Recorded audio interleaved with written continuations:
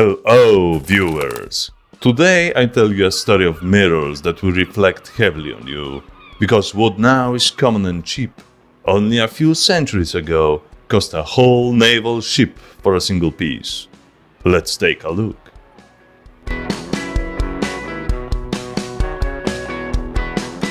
Mirror. A tool, a mystic object, a thing which only function is to show things that are in its reach, fascinates and determines consciousness. It has its beginnings in water. Pool of calm, undisturbed water had to be the first mirror humans used. But water is hard to hang on a wall. That's why, about 6000 years BC, in today's Turkey, our ancestors started to polish natural volcanic glass, obsidian. With Metal Age came metal mirrors. From 4000 BC, polished copper started to be used in Mesopotamia. A millennium later, bronze mirrors appeared in Egypt and China. But for Egyptians, after a short time of experiments, polished copper and obsidian became the materials of their first choice. Chinese, however, for many centuries continued and polished the craft of bronze mirrors. The most famous are those from 2000 BC by Kija culture. Bronze mirrors were a norm for the European, Greco-Roman antiquity and the Middle Ages. Around the 2nd century BC in China, TLV bronze mirrors became popular. They were called so because those letters were engraved on them. After the 13th century, the era of bronze mirrors gradually diminished due to the expansion of explorers from Europe and trade with Asia. If we are in China now, we should also mention speculum metal mirrors from 2000 years back.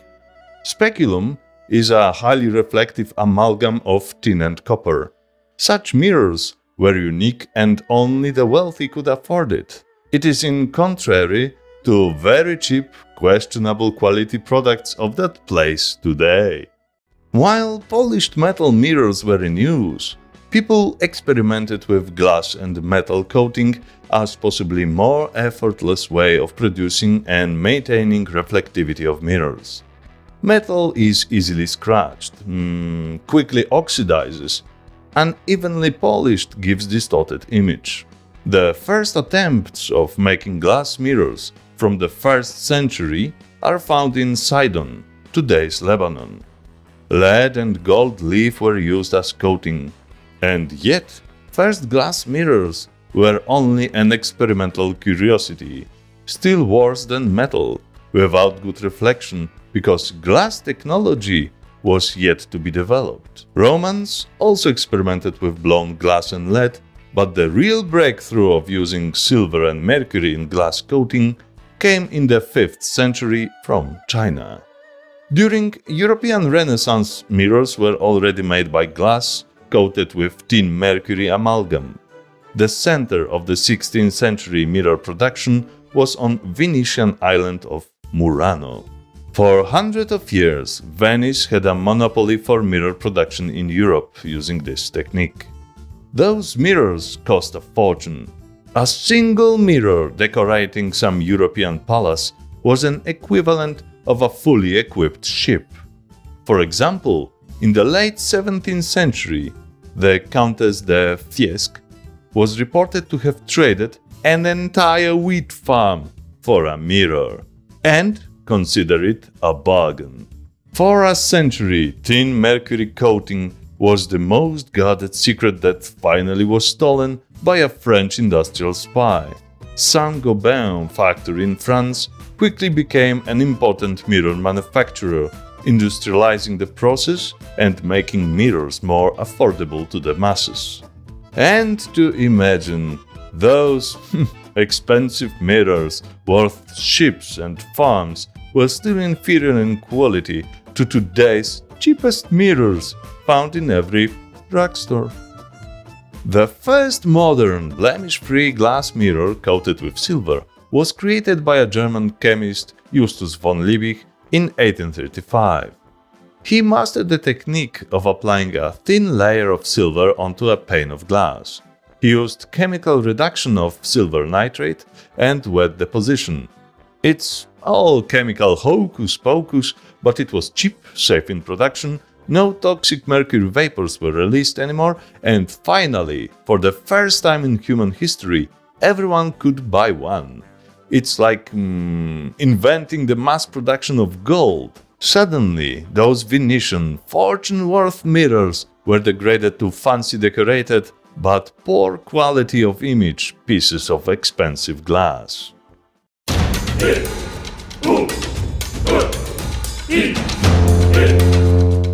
Meanwhile, in the other part of the world, mirrors gained extraordinary dimension. In pre-Columbian Mesoamerican culture, mirrors were treated as portals to the realms that are seen but without interaction. Some could be used, however, as a means of communication with otherworldly entities. A bowl of water used as a mirror was to determine if a person would live or die. If a reflection of an ill person was dark, the soul already escaped such a body and death was imminent. Such divination was in practice among the Maya and the Aztecs at the time of the Spanish conquest in 1520s. The Maya used mirrors mainly for ritual scrying, fortune-telling, a divinatory tradition reserved for the elite.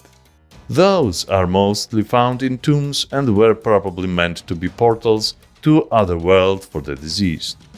The first mirrors like those of Olmecs are from 2000 BC and were made from polished iron ore.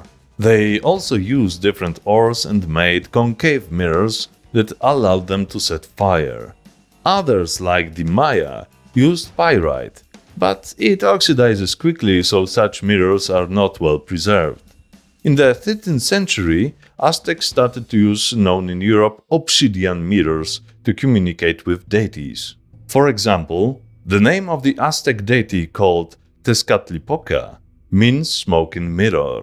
He was believed to be the embodiment of a polished obsidian mirror, through which he observed the whole world and revealed his wishes to an Aztec ruler, since those mirrors belonged only to the mentioned elite. Such mirrors were among the gifts that Hernán Cortés sent back to Spain. Mesoamerican mirrors had many symbolic associations. Mirrors made of stone could represent the eyes and faces of gods. Elements like fire were given the form of flowers, petals, and butterflies around the polished surface. Pyrite mosaic mirrors had the characteristic lines which were associated with spider webs. The most obvious theme for the mirror was the sun. In the ancient city of Teotihuacan, mirror and warrior shield are basically indistinguishable. Mirrors were mostly worn on the back and chest and had the double use, defending from not only physical but also supernatural attacks.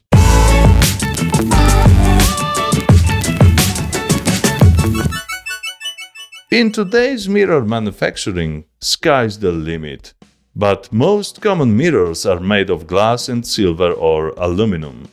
Acrylic or plastic are used in gyms since they are unbreakable. Polished metal mirrors, a relic from ancient past, are still in use, especially in prisons. These are known as vandal-proof.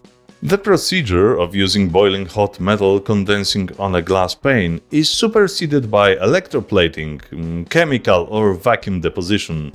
Various shining metals are used, but no matter which is actually put on glass, chromium or nickel, the process itself is always called desilvering. The back of the mirror is later covered by some scratch-resistant substance like paint or plastic. Mirrors have various uses apart from the obvious one. Some split laser beams to calculate distance in cosmic space. Some are used in advanced optics to make cameras, periscopes or telescopes. In general, optical science is so vast and dependent on mirrors that we will point out only the most interesting examples from our point of view. Most common uses are the car mirrors, allowing us to see the rear and side space of a car, including blind spots. Some of you, despite driving a car, may not know that those are also advanced mirrors. Some rear-view mirrors have a toggle to switch it during the night in order not to be blinded by a car driving behind us. Some newest cars have now electric night mirrors. Dentists use mirrors to take a look around our mouth before the torture starts. By the way, similar mirrors are used by mechanics for the inspection of tight spaces. A peculiar type of mirror is two-way mirror, also called one-way mirror. It was patented in 1903 by Emil Bloch in Cincinnati, Ohio. In order to make this mirror work, as we know from police movies, one room with the suspects must be brightly lit, and the room with the observers must be dark. If you change the lighting, the suspect could watch the observers without being seen by them. Two-way mirror literally works both ways. Apart from police, this type of mirror finds use in every form of inconspicuous surveillance, hiding personnel or cameras from the eyes of the shoplifters, pickpockets, stowaways, but also reality show contestants. Teleprompters allowing TV hosts to read text and look at the camera at the same time are basically two-way mirror boxes put on those cameras. Sometimes, two-way mirrors are used as low-emission windows, preventing interiors from fading in sunlight. It may happen that sunlight doesn't reach every place people live, due to land formation like high mountains and seasons of the year, making sometimes sunbeams angle impossible to reach land directly. That is why, from 2006, the town of Viganella in Italy uses 8 by 5 meters, which is 26 by 16 feet, computer-operated, 100,000 euro worth mirror every winter. In 2013, Rukjan in Norway did it as well. Fun fact! In the 1990s, Russians for nearly 10 years tried to literally place gigantic mirror in space to make eternal day. The project was called Znamya. It means banner. After a few attempts, including one successful experiment, they abandoned this idea. Some say it could have destroyed humanity, others say it could have granted rapid development of our civilization. We will never know that, at least for now. In 2006, a team of mythbusters busted a myth about Archimedes ordering Greek soldiers in a battle of Syracuse to use bronze mirror or mirrors in order to burn Roman ships. Myth or maybe not. The modern-day Archimedes' name is Rafael Vignoli, Uruguayan architect whose buildings Vdara in Las Vegas and 20 Fenchurch Street in London are documented to melt plastic cups, shopping bags and singed swimmers in a pool in Las Vegas 2010, as well as melt one Jaguar and a piece of carpet in a barbershop in London 2013. It was due to skyscrapers' concave curved glass, which has the ability to focus light. The phenomenon from 2010 was even called Vdara Death Ray or the Fry Scraper. London's building, earlier called Walkie Talkie due to its looks, after the events was nicknamed Walkie Scorchy. High-rise buildings, skyscrapers, very often have mirrored windows, so the interiors don't fade and streets below aren't in constant shadow.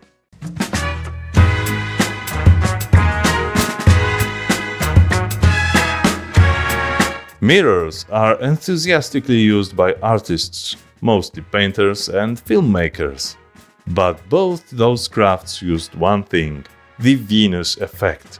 A phenomenon in psychology of perception. It occurs when an actor or painted subject looks into the mirror, but we see his or her face. Wow! Unicorns even! This setting makes impossible for them to see themselves. They are actually watching us through the mirror. In paintings, this effect was to create the feeling that as we watch art, the art watches us. In movies, it was incorporated mostly to hide a cameraman and the rest of the movie crew. Some, like Istvan Orosz's anamorphic paintings, can be viewed only with the use of a mirror. Cinema loves mirrors. there wouldn't be Enter the Dragon's famous fight scene. Children and teenagers wouldn't challenge themselves in the 90s to call the Candyman. What? You talking to me? You talking to me? And many more we could name. In literature, most worthy of mentioning in the theme of mirrors are William Shakespeare's play Richard II, which popularized the myth that breaking a mirror can't bring bad luck. Snow White by Brothers Grimm with illustrious "Mirror, mirror on the wall, who's the fairest of them all?" Everyone must have heard of Lewis Carroll's Through the Looking Glass. The Lady of Shalott by Lord Tennyson is probably the most famous poem concerning a mirror, through which the Lady of Shalott can see people of Camelot, as a curse doesn't let her see Camelot itself. And since Bram Stoker's Dracula, everyone knows that mirrors don't cast the reflection of a vampire.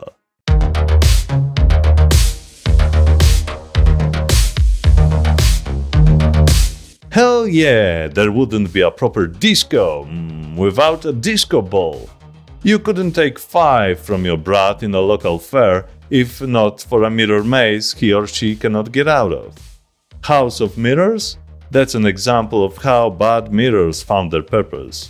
There wouldn't be magic, the whole smoke and mirrors, if not for the latter.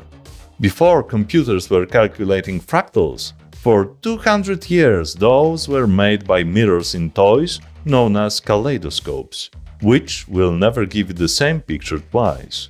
If you want to make your small room look bigger, put large mirrors there. They will create an illusion of space. Mirrors can also be used to make the dark corners look brighter, so you won't go bankrupt on bulbs and electricity bills.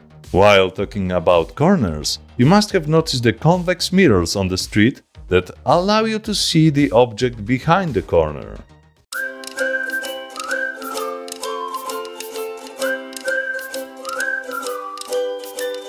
One of the things that can test the self-consciousness of an intelligent being is the mirror test, or MSR, mirror self-recognition. If I know that the person in the mirror is me, I am self-aware. Therefore, some say I have a soul, or am of higher intelligence. I purposefully said being in the beginning because humans are not the only inhabitants of planet Earth that are self-conscious. Some animals, like great apes, chimpanzees, bonobos, orangutans, and finally one gorilla, passed. Although gorillas for some time were thought they can't pass. Smaller monkeys failed the test, the same as giant pandas and sea lions. European magpies passed the test as the first birds in the world. Pigeons don't pass the test on their own, but can be trained to do so. Dolphins pass, orcas pass, elephants as well are self-aware. Although only one elephant passed the test. And fish!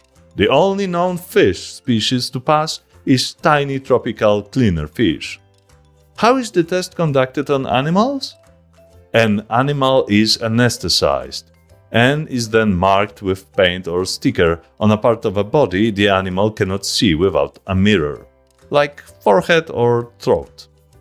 If the animal, after being presented with a mirror, tries to remove the mark, touch it or stares very long on the tagged part of the body, it passes. The control tags are transparent to ensure that the test animals don't react to touch or smell. The test is passed when an animal doesn't try to remove the colored tag in the absence of a mirror or doesn't try to remove a transparent tag. You probably already noticed that a cute weenie dog is not on the list. Dogs are tricky because their primary sense is smell, not sight, so they fail the MSR test. But don't worry, dog lovers, there are some intelligence tests where dogs beat even the smartest monkeys. Cats are also cute, but don't pass the test as well. My bet is Cats are too much self-aware and don't entertain human servants with their stupid tests. MSR and humans? Okay. Children are anesthetized. Okay, they are not. In humans, it is called the rouge test, because a rouge makeup dot is placed on a baby's face. A baby is then placed in front of the mirror. From the age of 6 to 12 months, the child usually sees a companion in the mirror's reflection. Embarrassment and self-admiring start at 12 months. At 14 to 20 months, children demonstrate avoidance. Finally, when they are 18 months old, half of them can recognize the reflection in the mirror as their own, and when they do, they are in so-called mirror stage. Like everything in life, this test is not 100% perfect. Some children basically may not care if they have a rouge dot on their faces. Maybe some of us are not narcissistic, which from Greek mythology means falling in love with one's own reflection. Among other creatures that may pass the test are pigs. So, by eating bacon, you basically are getting smarter while your arteries are being clogged. And manta rays, fish with the biggest brain. Since 2012, some experiments with artificial intelligence and mirrors have been conducted.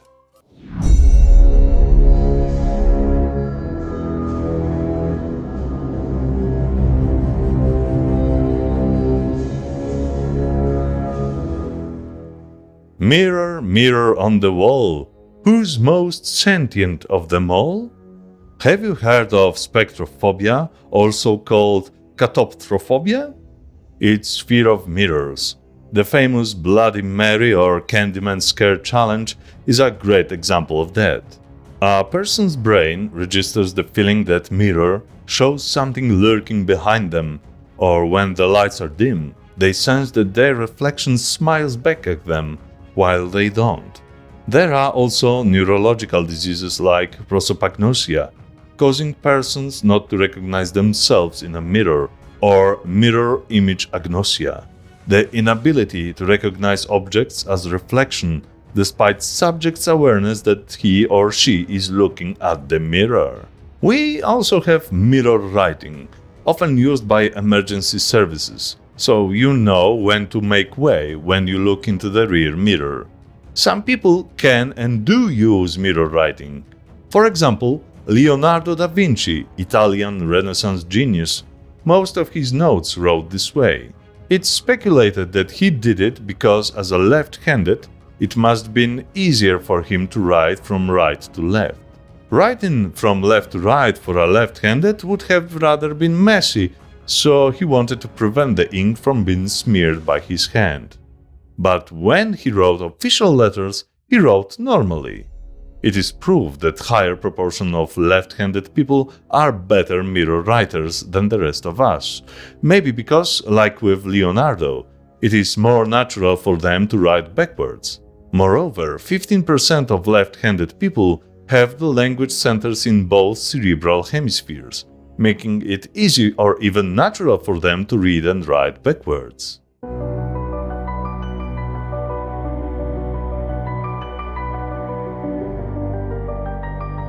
Everyone knows breaking mirror equals 7 years of bad luck. But where did it come from?